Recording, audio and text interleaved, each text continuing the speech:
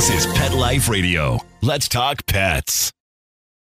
The views expressed by guests on this program do not necessarily represent the views of the host or owners of the Doggy Diva show and do not necessarily constitute endorsement of products. Medical information discussed by guests on this program are those of the guests and is only for informational purposes and should not replace medical advice by your local veterinarian professional. Hi, this is Susan Marie from the Doggy Diva show. Do you plan on celebrating the 4th of July with your pets? Is your pet fearful of fireworks? Well, our health and lifestyle expert, Monica Layton, is here, and she's going to share some great advice with us on this topic. And the story of a Purple Heart veteran who was saved from the depths of PTSD by a kitten named Scout. And safe holiday food tips from Bil-Jac. That's what's on our show today. Let's get started. Hey, did you hear that? What is that?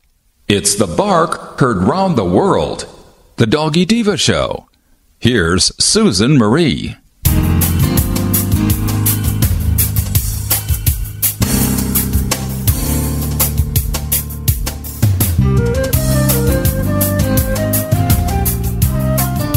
Welcome everyone to the Doggy Diva show, the show for animal lovers. I am your host, Susan Marie, and as always, I am joined by my canine co-hosts, the Doggy Divas themselves, Francesca, Coco, and our newest little diva, Miss Olive. Thank you for joining us today as we bring the experts in the pet and animal world right to you. So go grab a cup of coffee and your pet's favorite treat, and we'll be back in just a moment.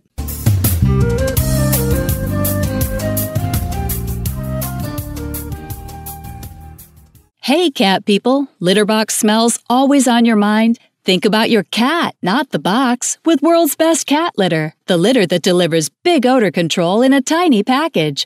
World's Best Cat Litter harnesses the concentrated power of corn to trap odors deep inside the litter. Ready to knock out smells and use less litter? Find World's Best Cat Litter at Target, Walmart, and in your local grocery and pet stores. Let's Talk Pets on PetLifeRadio.com.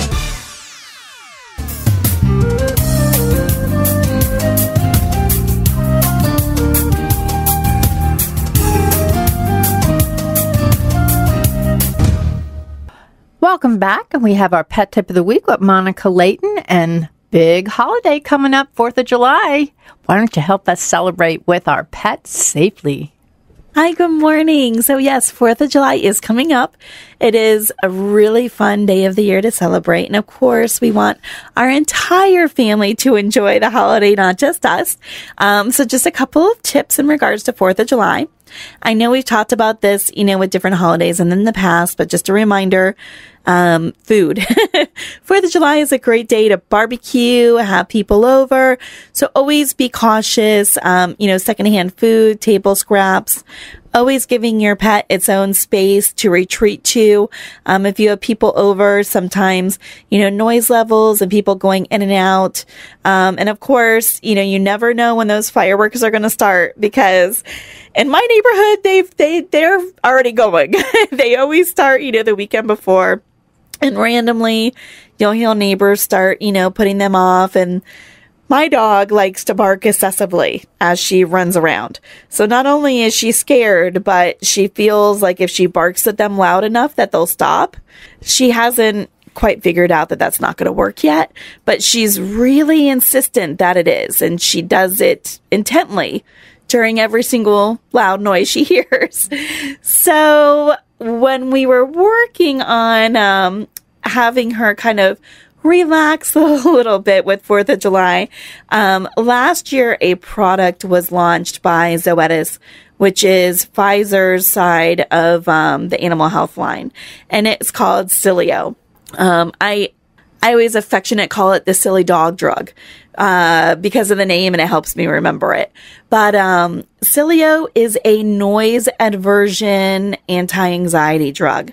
So 4th of July, they launched it last year, and I have always had really good success with Composure, Zilkeen, things of that nature. They're all natural, no issues. But I was having to give quite a bit of a dose And as you know, with composures and Zolkines, we talked about you can double to triple the dose without any issues. But it takes a little time to get on board.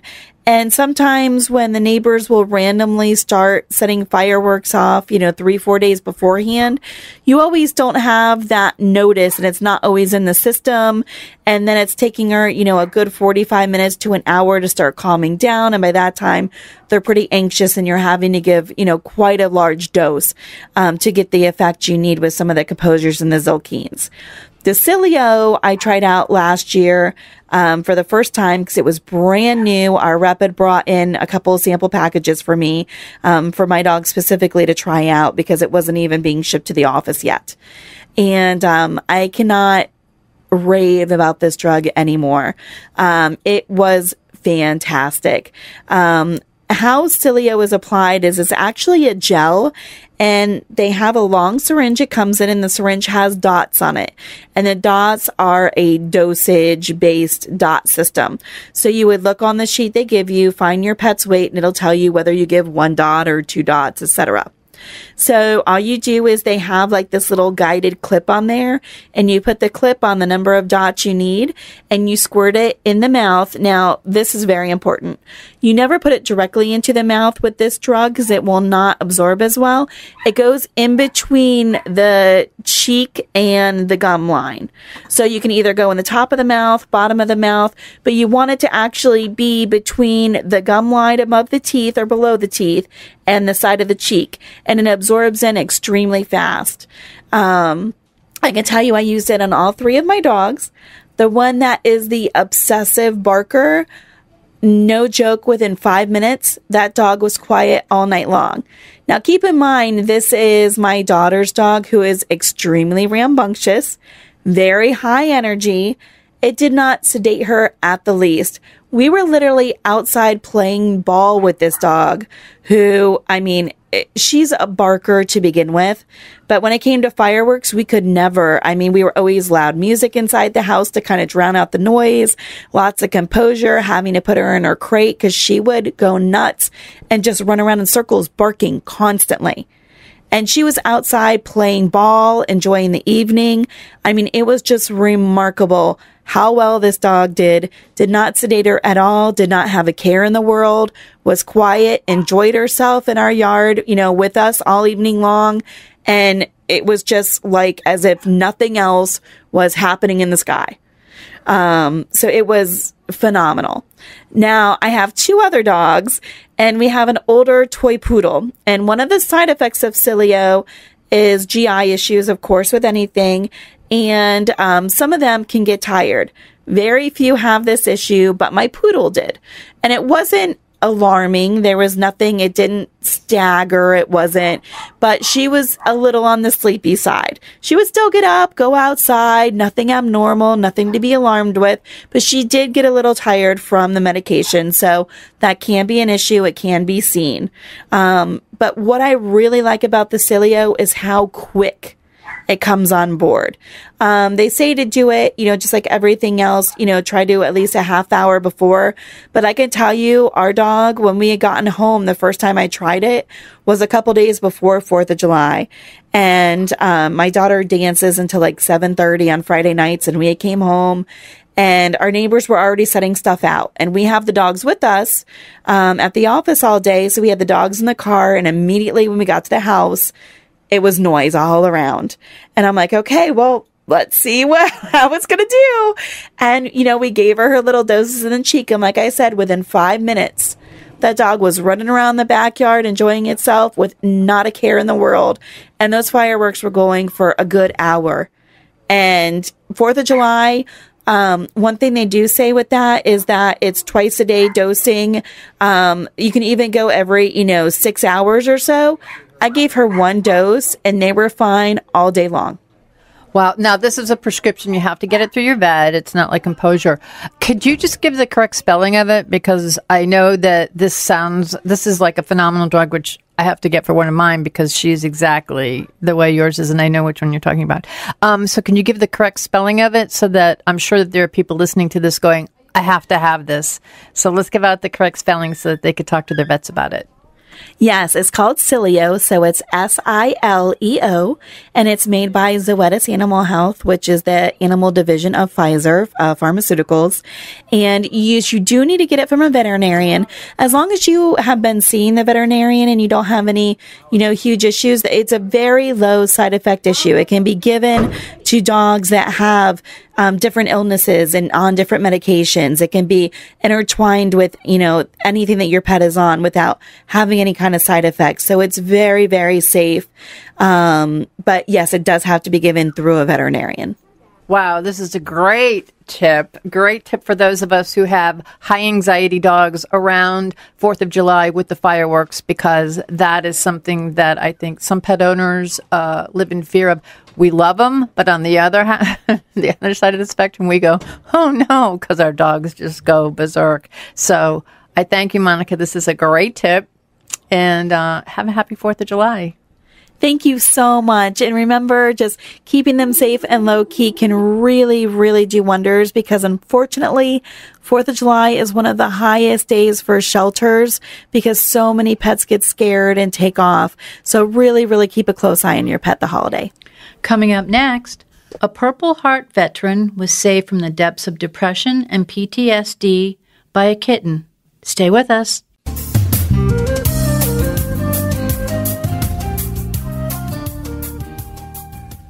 Well, she's sitting curled up on my lap as we speak.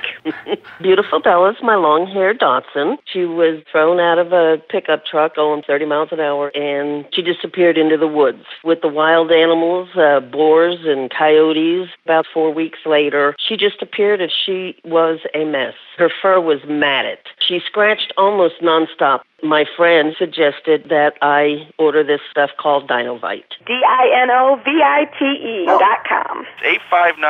859-428-1000. She gobbles it up. She has been itch-free ever since, and her fur is gorgeous.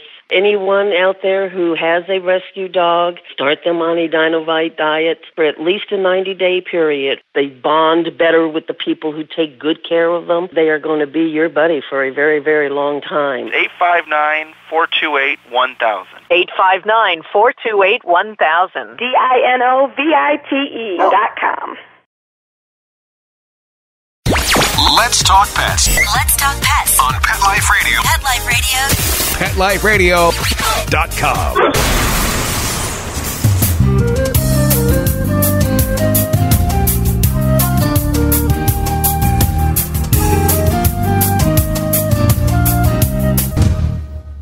Welcome back, everyone. And today we're going to be talking about Josh and Scout. It's the latest film from Mutual Rescue with millions of views on YouTube. Miss Olive and I have been, we viewed it so many times. It's just such a powerful and inspirational film. And in it, we follow a brave young soldier from a battlefield in Iraq where he sustained traumatic injuries in a mortar attack to Fort Riley, Kansas. And there, during a thunderstorm, a kitten suddenly appears to save the soldier's life, then later disappears, only to reappear at another pivotal moment in their lives. After the battle's over, PTSD, we find out, is a silent killer of our soldiers. And our guest today is Purple Heart veteran Josh Marino, whose PTSD, anxiety, and depression became overwhelming after he was wounded in Iraq. And he is the feature with his companion cat Scout from Animal Welfare Initiative Mutual Rescue. And welcome, Josh, and thank you so much for serving our country. You're more than welcome. Thank you. How did Scout, the cat, impact your life when your PTSD made you your most vulnerable? It's such a wonderful story. Well, it started, as you said, on a really cold, rainy night back in the fall of 2008. Actually, 2007. It might have been 2008. the year wasn't important. I was in a really dark place, and I was actually experiencing a crisis of lethality. I was quite ready to kill myself, to take my own life. And right at that moment, when I felt like nobody else was really caring about me, nobody really wanted me around, nobody loved me, all of a sudden there was a little meow from the bushes right beside me. And in the rain, this little tiny kitten just hopped his way out and made his way up onto my lap and sat me there and kept me seated down so I could understand exactly that there really was something that cared about me. I could still love. Now, can you describe the positive shift? What happened? What happened to you from that? For months after I returned from combat, I was feeling like I was somebody who was unnecessary, almost expendable. And I really felt like I was out of the loop. And that's one of the really rough things that people deal with PTSD every day. You never know when it's going to affect you or how it's going to affect you. And in my case, it made me feel like I was just a sack of damaged goods. And whenever Scout made his appearance in my life at that pivotal moment, it was like providence. All of a sudden, something happened into my life and made me realize that yes, there is still something that cares. I do still have a purpose here. And that was right then and there. It was a 180-degree shift, and I went from worrying about myself and not really caring about what I was going to be doing to all of a sudden I'm worried about this little kitten, and I want to make sure that he has a great life as well as his litter mates. So I think that was a really important shift in my life right there. Yeah, that's beautiful. And now as we talked about, there was like a scary moment when he was gone. Can you tell us a little bit about that? And then how, we talk about kismet and fate, and then there was like a reuniting of the two of you. Can you share that story? Yeah, I came back to my barracks after a day of work in the motor pool, and when I happened in there and walked out back with a packet of tuna to feed to the litter cats, the stray cats, like I did every day after I first met Scout, I went out there and none of the cats came around to meet me like they normally would. And when I asked somebody at the desk of the barracks what had happened, they told me that the animal control had come through and had captured all of the cats and taken them away. So it was a heartbreaking incident right then and there, but there really wasn't much I could do about it. But the thing was, at that point in time, I had already been, messing around and playing with these cats and taking care of them for several months. And by that point in time, having the experience that I did with Scout, with him curling up on my lap and paying attention to me, and he didn't really care what I was feeling about as long as I was feeling good. At that point in time, he had already given me the confidence to carry on in the rest of my life. And by that time, I had already started talking to my wife, my current wife. At the time, she was just a friend of mine from high school, but I started talking to her and I started up a relationship. So I didn't have Scout to go and talk to, or for him to listen to me and make my complaints.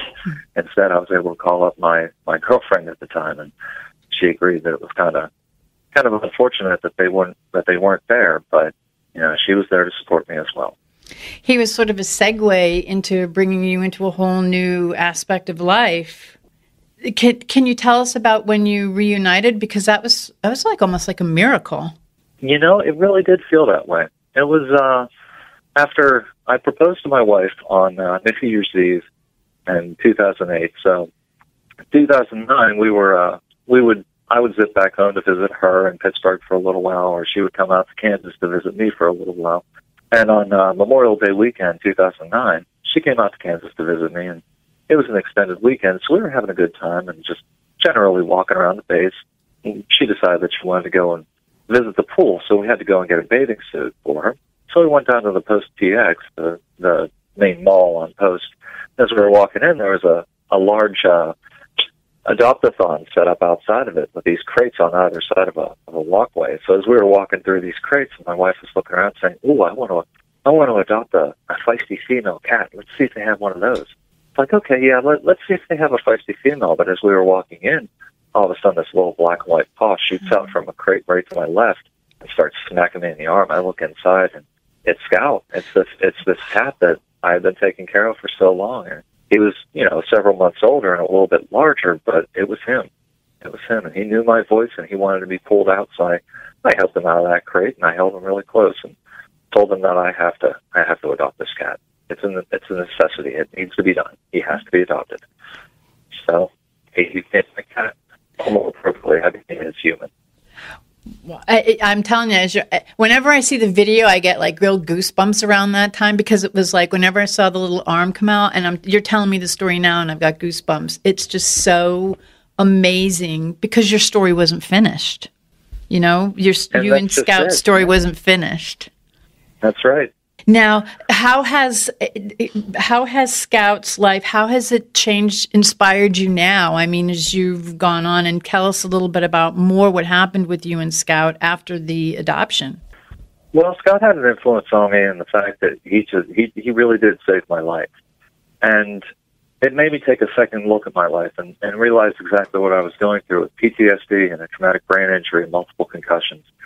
And I realized that I wasn't alone. There were so many other people out there that were dealing with the same things that I was, or even worse. So what Scout did for me was he gave me the confidence to really pursue what I thought I could still help. I knew that I was going to be getting out of the military through a medical discharge for my condition. But what I didn't know was what I was going to be doing afterwards. And once I sat down with Scout, once I adopted him and I talked with Becky about what I could possibly do, I knew I wanted to go back to school, but I didn't know exactly how to proceed. But eventually it became that I would use the post 9/11 GI Bill, and I would start school at the University of Pittsburgh. And what I wanted to do was go into counseling. I wanted to help other people who were in my exact same position that I used to be in. And there are a lot of individuals out there that need that kind of help. We're not damaged goods. You know, the military people that you see from day to day, even if you see them at the VA with PTSD or traumatic brain injury, they're not damaged goods. We have tons of skills, and everybody wants to use them. And what Scout did for me was made me realize that I could be that vehicle for making sure that these individuals, these people with disabilities that are sitting up there at the VA, or if they're walking around town looking for a job, these are the individuals that we need to be hiring. So Scout he put me on the path to helping these people, to helping myself. It's so wonderful what you're saying, because it's like he didn't finish his mission. He started you on your turnaround when you were initially together, and then he sort of completed it, helped you to go so that actually you're inspiring and you're helping other people in what you're doing right now. And that's so impactful, especially in the world that we're living in right now, where there is so much PTSD and with the veterans coming home. What is there for them? I think the most important thing for a veteran with PTSD, or any veteran at all, to realize is that they're not alone. You know, when we were all together as active duty or guard or reserve, you know, we fought with our brothers and sisters to our left and our right. And we always relied on these people. Anytime that we were in conflict, or even not in conflict, we had that reliance. And what I like all of us veterans to know, and anybody who's even not a veteran, is that it doesn't matter if you're not on active duty anymore. It doesn't matter that you're not around your friends anymore. There's always going to be a support group for you there. All you have to do is put a hand out. Somebody is going to grab onto that hand and pull you out of the darkness that you might be feeling. For others who may have powerful mutual rescue stories just like yours, and yours is so moving, and people have to go to see that video. I mean, it's been viewed by millions and millions of people. I think that July 4th is a perfect time for people to go to see it. Where can people go to share their stories and inspire others such as yourself that you did? You know, the site that I was using, the Mutual Rescue Project itself, is located at mutualrescue.org. And there's a link on there where you can type in and submit your very own story of a mutual rescue. It doesn't have to be a little cat popping out of the bushes and tapping you on the leg and saving you from yourself. It can be going to a pound and finding a dog that's, you know, not really in the best of shape, but you know what? You're not in the best of shape either. So the two of you can work together to make everything better. But mutualrescue.org is holding those story submissions all the way up to June 30th. And after that, you can still submit. They're very powerful. Your story is very powerful. I have to send my sincere apologies for your loss of Scout, because Scout did pass over the bridge, but Scout's still doing its work. Scout's still working. Yes, he's doing his work, and he was here for a purpose. And what Mutual Rescue does is show the importance of companion pets and how they do help and how they do have a purpose. You know, and I think that that's so wonderful. And Josh, I also want to thank you again for your service to our country and everything that you did. And I want to wish you a very happy 4th of July. And thank you for being a guest on our show. It's been very inspiring, very heartfelt, and sharing your story about Scout. I thank you very much. You're very welcome. Thank you for having me. Okay, thanks, and we'll be back in just a moment. Hi, Doggy Diva Show listeners. Susan Marie here to take just a half a minute to let you know how much we appreciate your being with us every week to hear great dog tips you can use with your pet, some great stories about rescues, fostering, and some heartwarming stories about second chances for pets who are now in loving forever homes. Be sure to go to our website, thedoggydiva.com, to see pictures of Miss Olive and other dogs we talk about on the show and get to know us a little better. That's thedoggydiva.com, DOGGY.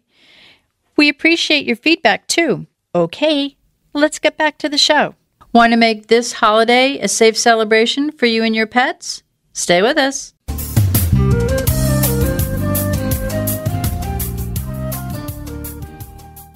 Begging to hear more of your favorite show? Full episodes of all our shows are available on demand. Go to PetLifeRadio.com to fetch our entire lineup of Possum Pet podcasts. Also, dig us up in iHeartRadio and iTunes. Let's talk pets. Live and on demand only from Pet Life Radio.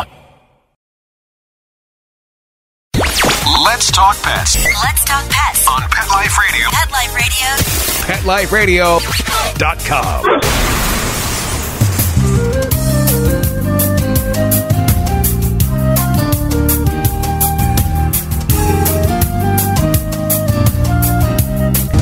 Welcome back, everyone. We have with us Kim Gaebelein, Senior Marketing Manager at Bil-Jac Foods.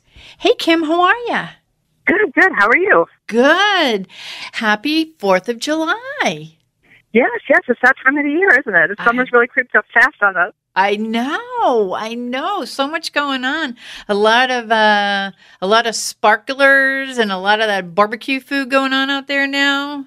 Yep, one of my favorite times of the year. Outside, enjoying friends and family and having some great food. Yeah. Can you tell us about, some details about how you think the 4th of July or the holiday affects the pets? Yes, and I think we want to really celebrate all of these kinds of holidays with our pets, right? Because they're part of the family, Absolutely. And so it always kind of brings up a couple of extra things that are worth looking out for. And so I think it's really great to be able to do that, but I think it's always really smart to be able to take some precautions and kind of watch out for the things that might happen. I know that for us, and I have personal experience with this, unfortunately. I had a party one time, and I had my dog get very sick, and so sometimes it helps to kind of think of the things that might happen so that you can maybe warn your guests and look out for your best friend and make sure that they're safe throughout the party. And so I think, one of the things that's always, something to keep in mind is it's important to make sure that your dog has their dog tags on, right? Some sort of identification, if they're not microchipped, to make sure that if something happens and they get out, somebody can return them to you. And it's really kind of a crazy time right now because with all of the loud fireworks, some dogs are very, very horrified by all those loud noises. And so it's important for you to have tags on because it's one of those days that dogs get lost during the year. It's one of those weeks that, dogs are always getting out, getting scared because of those loud noises. And, I agree with you 100%. And sometimes when people have their dogs in the house, they go, oh, well, I won't leave the collar on. I'll just, it's hot. But I agree with you. You should have, especially, when you're going through like loud noises or the fireworks, the thunderstorms, now that we're into the summer, your dog should always have their dog tags on. I personally had an experience too where one of my dogs had gotten out of our fence and didn't have his tag on. Luckily, someone, a neighbor caught him. But I mean, sometimes people aren't that fortunate. So ever since then, and that was like 20 years ago, I have never had my tags off my dogs. Yeah, I've always had, my dog is microchipped, so it's always a good thing to be able to do that. But it's also helpful to have tags because then they can find you faster if something happens and it's not a neighbor. And I think you mentioned another really good thing is helping keep your dog indoors. So if you know that it's getting to be nighttime, if you know that they're very anxious and upset by loud noises, you certainly want to make sure that you get them in the house, maybe into a quieter part of the house, maybe put on the radio, something that can kind of maybe not make those loud noises be so prevalent. Yeah. But even if you do that, like you were saying, it's good to have their tags on because, sometimes the guests accidentally let the dog out. That's happened a few times with us. Yes. And so it is really important to, even though you tell them, even though you tell the dog to stay, sometimes that can happen. So you want to make sure that they're in a secure location if you're going to leave them in the house while you guys are all outside doing things as well. Absolutely. And also make sure that the microchip, all that information's up to date and everything too. The contact information is so important. Now, how about like safety tips like a kit and stuff, like first aid tips? Yeah, certainly being able to have some things around in case something should happen, for your guests too, but hopefully not, but also for your dog, making sure that you have that safety kit somewhere available is really, really important. And certainly, but there's also a lot of risk if you're having a party that something else could happen in terms of a dog getting food maybe that they shouldn't have. So, sometimes what I do is I post signs around the house about please don't feed the dog. Oh, what a great idea. Or see me for a treat for the dog, because everybody just wants to make the dog happy, and they just accidentally give them things, and so it's important for them not to get things like grapes or things with onions. And so sometimes some of my friends don't even have onions at some of their parties, just to make sure that the dogs don't get into them or the cat. But sometimes it's, if you put up some signs, that also helps people to know, hey, don't feed the dog, or don't put your purse maybe on the ground. Or someplace where the dog can get into it. So sometimes we put jackets and purses in another room where the dog can't get them. Yeah, that's a great idea, because sometimes people have gum in their pocket and it has xylitol in it. And xylitol. Yes, and that's how my dog got sick. Yes. That's how my dog got sick. He got into my aunt's purse one time.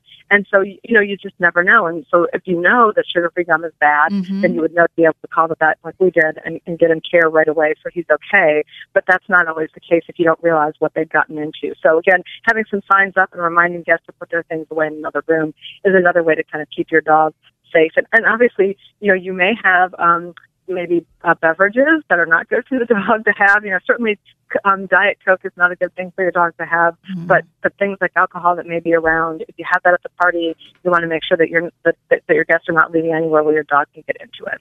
Absolutely. Now, what are your feelings? Like, how do you feel nutrition plays? Do you think that makes a difference when it comes to, like, anxiety situations?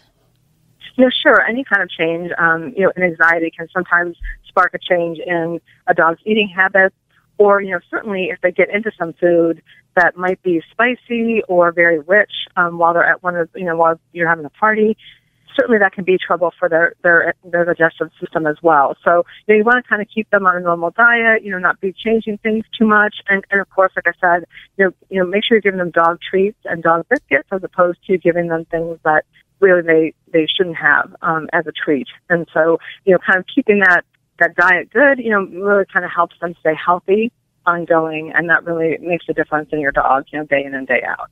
Yeah, there's nothing wrong with having a few bags of little Bil-Jac treats around, saying, here, wait a minute, you can give them this instead of that cookie. You can give them this instead of a piece of your sandwich. Yeah, and it's really so easy to do, and dogs just go crazy over our treats. I know that it's so fun to watch our dog get excited about it, and we get so many great phone calls from all the folks out there who use our treats and our food about how happy they are with their dog being on it and how easy it is to give it to them, and they love to see them get so excited. So I know that that's one thing that I like, and it's always good to have them healthy and not have to worry about them being sick, in the house or in the backyard during this kind of fun and exciting time. Yeah, that's absolutely true, because you want it to be a fun time. You want to be celebrating. You don't want to have to be running to the emergency room with your pet. You want to be able to celebrate with your pet.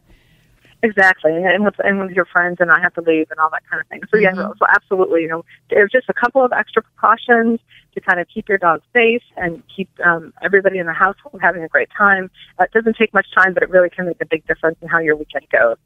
Absolutely. Now, for people who want to learn more about Bil-Jac foods, where to get it, the yummy food and it's so nutritious, and the treats, where can they go to learn about that, or where can they go to get it?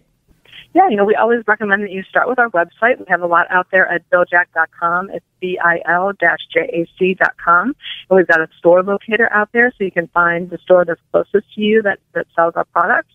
You can also sign up for our Best Friends Club. We send out a monthly newsletter. It's free to join. You just sign up, and then we can send you tips. And we also offer opportunities to be able to get coupons every month. So it's really kind of a neat idea to be able to save some and learn some and treat your dog really well. And then we're also out on social media, so on all the digital places. So on Facebook and Twitter, on Pinterest and Instagram. And we've got some amazing training videos with Joel Silverman, who's one of the trainers that we work with. Yes. He has some great, 1 to 2 minute training tips to be able to kind of help you get your dog to be being a best friend to you. So you want to make sure that they're trained and they have really good manners right when all those people come over for your July 4th party. So. Exactly. You want all your pets to be guest ready. That's right. That's right. So, well, as always, it's great information for us pet parents, and a great way to celebrate the 4th of July, to make sure that pet parents and their pets can celebrate and have a good time, a nice, safe, fun time. So, as always, Kim, you bring such great information to the show, you and Bil-Jac, and we thank you very much. Wish you and your whole family and your whole fur family a very happy and safe 4th of July. Thank you. Thank you so much. And the same to you and to all of your listeners and friends of the Doggy Diva Show. Wishing everybody a safe and happy 4th of July with all of their guests. Thank you.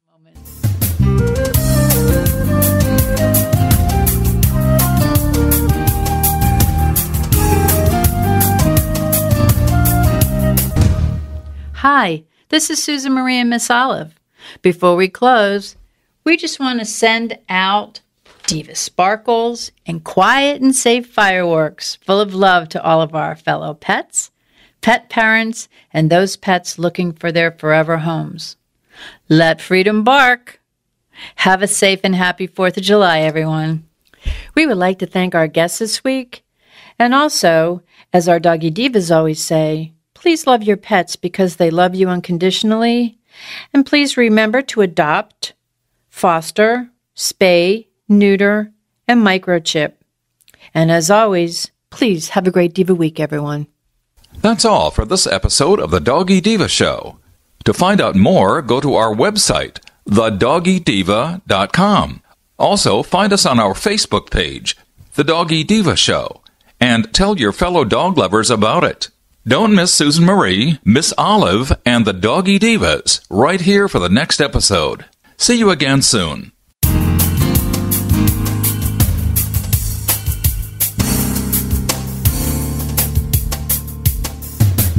Let's Talk Pets, every week on demand, only on PetLifeRadio.com.